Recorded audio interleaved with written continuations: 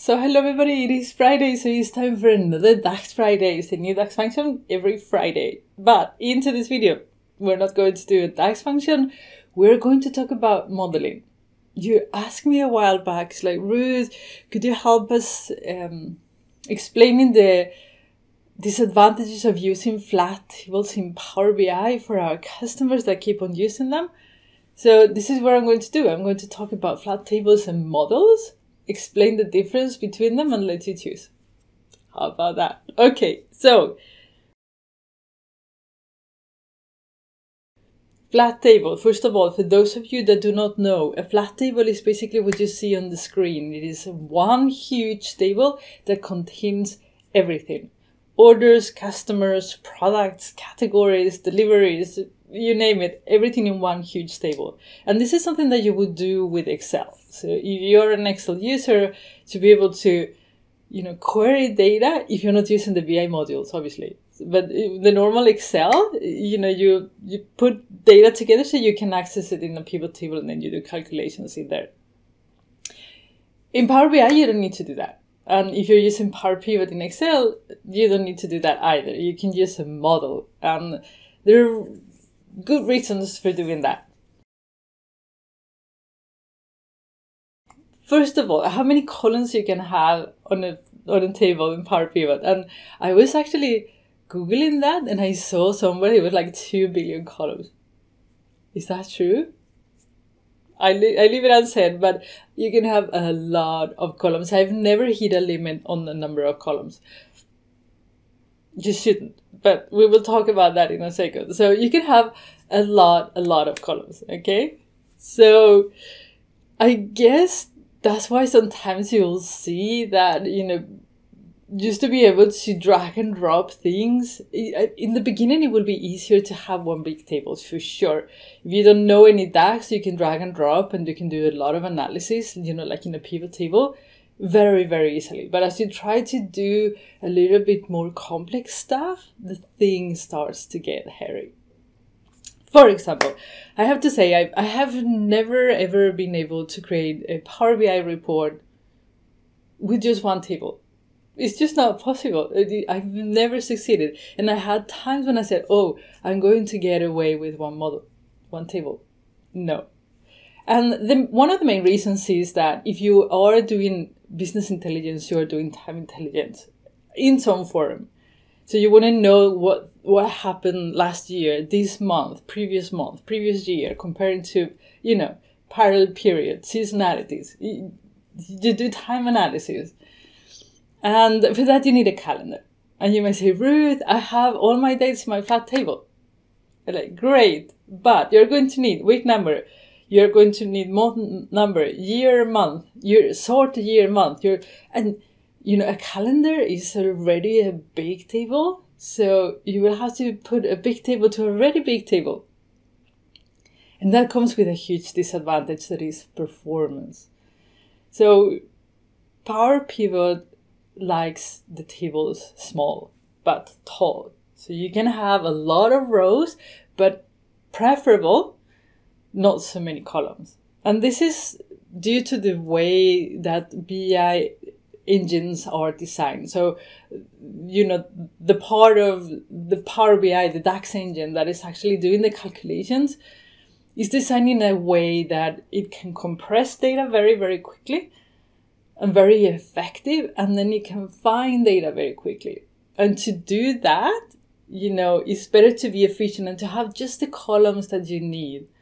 So it doesn't have to compress that much, it doesn't have to put that much information in memory. And then depending on how you do your DAX, you will have to query the entire table or just the columns that are available, but you have to be good at DAX to be able to do that. So probably your querying the entire table is going to get slow. It's going to get slow, I promise you.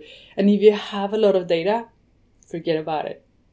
It will get slow from the beginning, okay? So if you have a lot of columns, your model will be slow, for sure. And that's based on the way DAX engine works. Go to my Vertipack series, watch those series, and you'll probably get a better understanding as to why. Otherwise, you probably know. If you have a big table and you're doing Power BI, you probably notice that it's slow. Okay. Now, the next point I want to come across is usability. When you have a big, long table, it becomes a bit harder to work with it.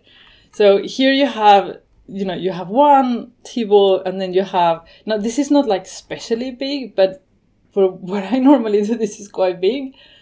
And then this has no measures whatsoever. Start adding measures to this thing, and this is going to grow big. Then we should be thankful now that we have folders that packs things up a little bit.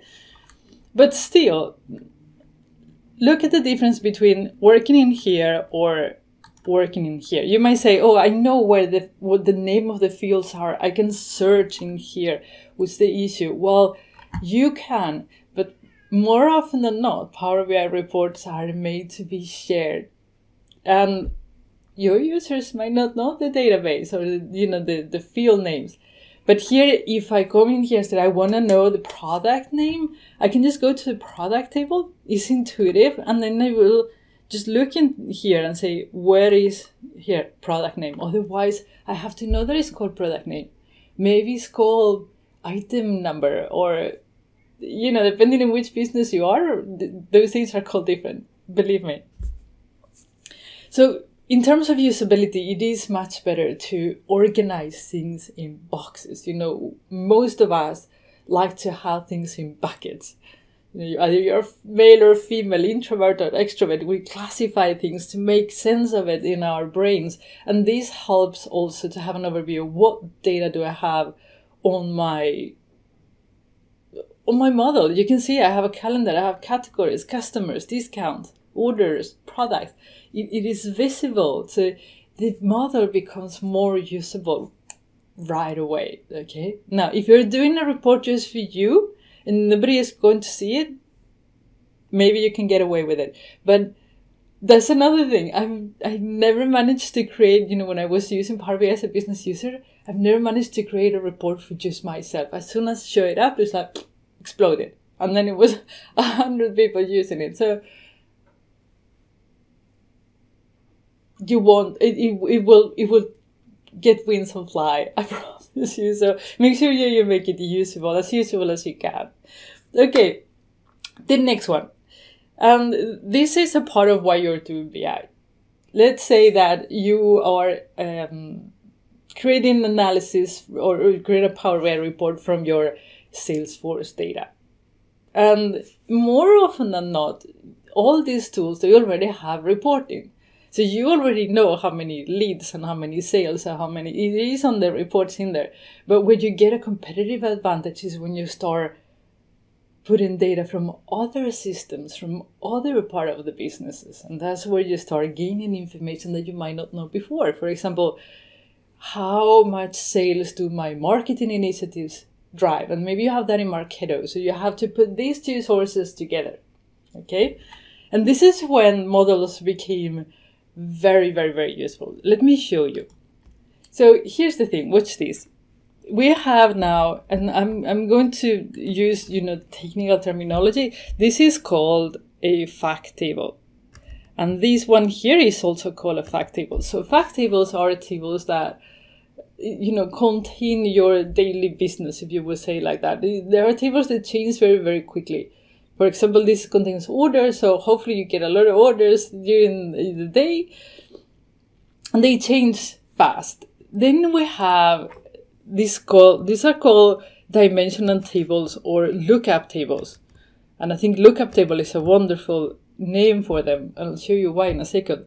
So the lookup tables are basically tables that do not change that much. And they give you information about your main tables or fact tables. So, for example, here we have orders. Who is buying? You can answer from this. And then you have what is buying. The same as here, what. And this is when it is buying. So it's giving you additional information from your facts, from your tables, from the information that is coming every day. Hopefully tons of it. So now, we bring in Marketo data, our marketing data, if you have a huge table, you will not have, the marketing data will probably have, okay, we did a marketing from this product, and we did it based to attract this customer, and we did it on this date. Okay? So the normal marketing, advertising information. And when you bring this in, you wouldn't be able to link product with the product table. Okay? So you don't have to put all the product information in here. If you have a flat table, you have to put all these columns in here and then all these columns in there just to be able to do the analysis, right? But if you already have separated that information into different separate tables, you can just link to it. And that's what a model is.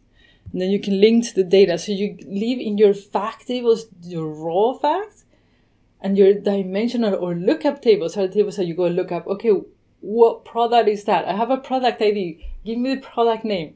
Give me the product price. Give me the face-in, face-out status. Okay, that's so you look up to the other tables to get more information about it. Okay? And by doing this, your model goes super quickly. If you have flat tables, you will have a huge table here and a huge table there with duplicate information. And DAX, you're going to make DAX work for their money. It's going to work very, very, very, very hard. Okay? So models allow you to organize the data, to make your reports usable, to perform well, and to be able to add new sources very easily and quickly, and keeping the performance of your reports. So those are basically the main reasons why you should create models in Power BI instead of, one big fact table. So I'm curious. Now, let me know what you think about this, and if you have other reasons why flat tables are good or bad, models are good or bad. I would love to know. And I know that I read all the comments. I know that you guys read all the comments there. Go make sure you don't miss them. And that's all for today. So I will see you again on Monday. Until then, have a great weekend and bye-bye.